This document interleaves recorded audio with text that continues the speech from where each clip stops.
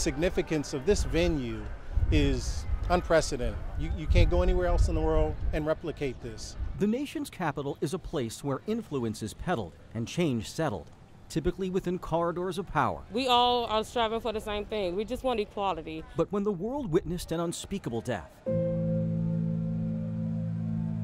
a rising tide of outrage born from generations of racial injustice I can't breathe. I can't breathe. stormed America's streets to secure a seat at history's table. We're seeing people that are pissed off, that they don't have jobs, that the American dream has failed them, that they aren't where they should be. Just the callousness at which this man his life was brought to an end. It was shocking. I think it shocked everyone, into this conversation, into this reality.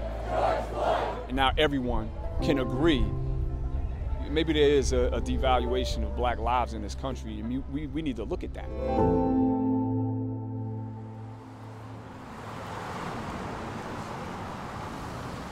This broad campaign for equality includes an explosion of expression on wood, glass, walls, and pavement, coursing through Washington, D.C., breathing new life and new meaning into how we see and solve injustice. Artists, we have such a unique voice. We have the ability to move people through word and image.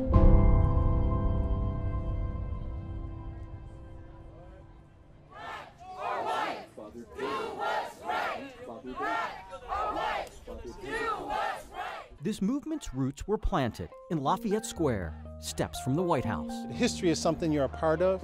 It's nothing you plan for. Here, protest signs, drawn, scratched, and scribbled, line trees, poles, and fences.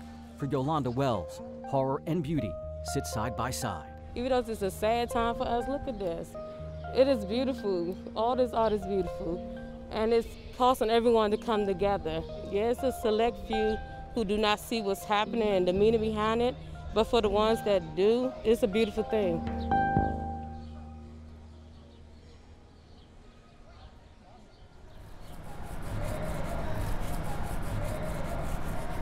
Right now, I'm just touching some things up. Color just tells the story, and it invokes so much, emotion. Sonia Jones is among several artists working with the renowned Paints Institute, creating world-class murals. Nina Simone said it's the responsibility of artists to reflect the times, and so I'm just happy to be able to be out here and do that.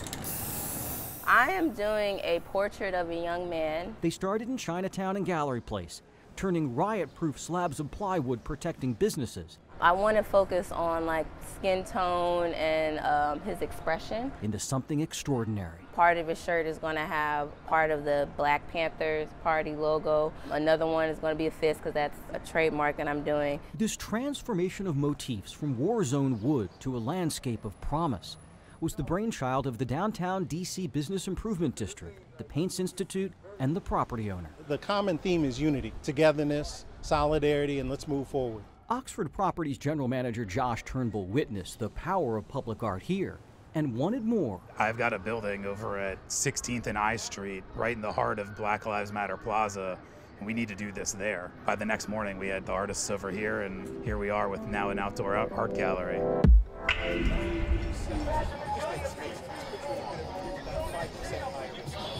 This location where we are right now is 916th Street, and the street has been renamed Black Lives Matter Plaza.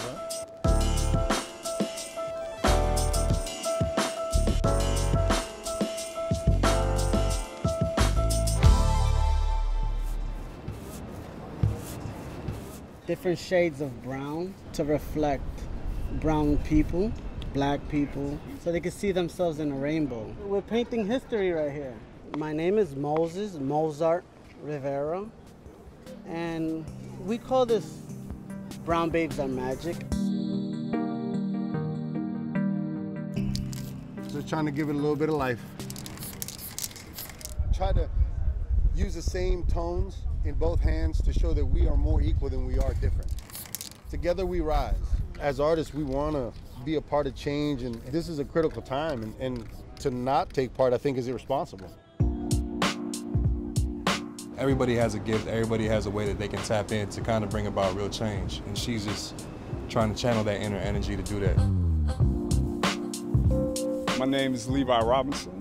This piece is called Black Lives Matter to a Medic. When riot police cleared protesters on that now infamous afternoon, medics were stationed on this very spot, this very piece of plywood, their triage rundown. Supply lists, first aid kits, dates and times of when protesters were marching. You know, that's why a lot of the wood is still exposed in the piece. I didn't want to paint over that, you know. I wanted to preserve it because I felt like it told their story. This is my way of marching, you know.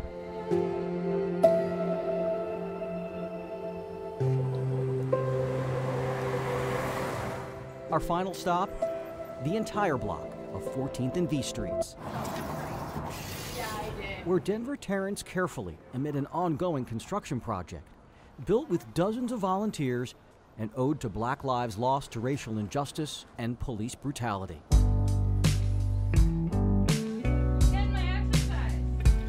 More than 100 names, some familiar, others not, including Terrence's uncle Denver Smith, a college student gunned down during a peaceful protest at Southern University in 1972. This wall is about information, it's about hope, but it's also about pain, and hopefully with acknowledging the pain, we can move towards some type of solution. Hey Denver, can you give me some yellow? It felt very heavy going down this mural, knowing that the police killed all these people and they're hired to protect us. Although some of the names were familiar, it's almost like the wall grabs you. After the wall touched me, I tried to leave the wall here versus taking the wall with me.